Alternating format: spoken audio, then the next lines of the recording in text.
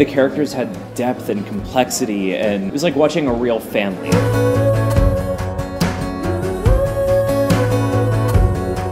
The actors, I mean, amazing. And we were completely in the vice of the story.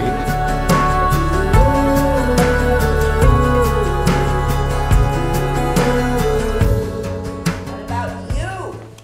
New boyfriend, I hear. What? I was only outside for a minute! You know your mother? Yes, that's why! Oh, that's lovely, Claire. Is he nice? Grandad, it's not...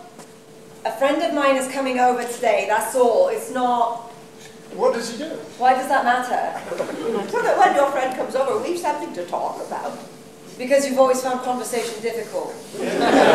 It was really like a family, you know, the good, the bad, the tension, the drama, and then the humor and the love. It was so deeply involving. I just saw so many layers of characterization. It was just thrilling and moving and funny and sad. And it felt like pretty much every family event that I've been to with my family, where it's like there's drama and then it's like, okay, we're all fine, like everyone talk and have a drink and pretend to be normal for a little while. It's a lovely place What is you've got it that you here. do, Mark? Are you hungry, Mark? I could be, sorry? What is it that you do? Mum. I'm a poet.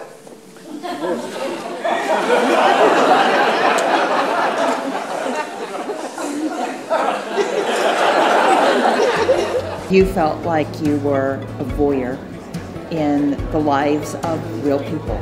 From the beginning, really pulled me in and, you know, kept me on the edge of my seat the whole time. The dynamic between all of them was really impressive. I mean, some of these people have been acting together for 30 years. I think on one level or the other, it's relatable to everyone. It was so good.